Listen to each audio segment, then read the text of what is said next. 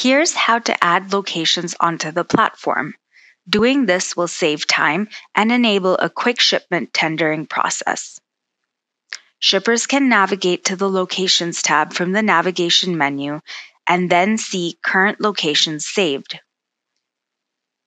To add a new location, shippers can simply click Add Location and fill out the pertinent information for that stop.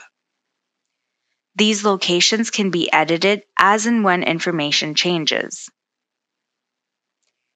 Keep in mind, shippers can always use the New shortcut to add a new location from anywhere on the platform.